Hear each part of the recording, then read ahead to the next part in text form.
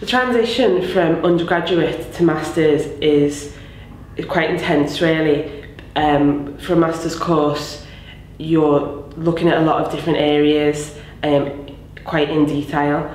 Now again, it's different with the transition to PhD. PhD is more relaxed in a way because you have a longer period of time to do your own research and to focus on a particular area more in depth.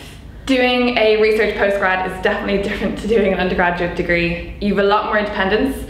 All of your work is self-motivated rather than necessarily being assigned to you.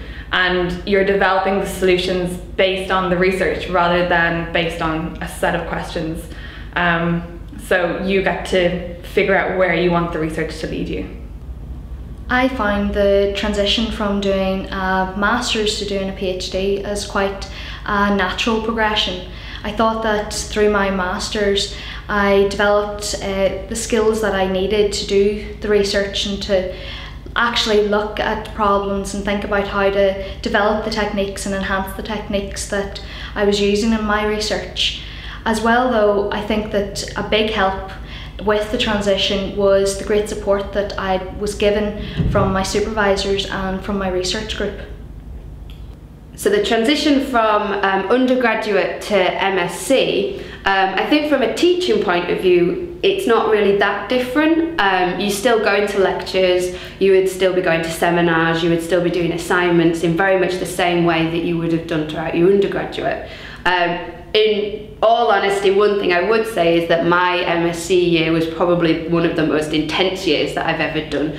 The vast amount of knowledge that you learn throughout that year is just phenomenal, and it was a very, very, very intense year, but I took an awful lot from it and I learned an awful lot from it.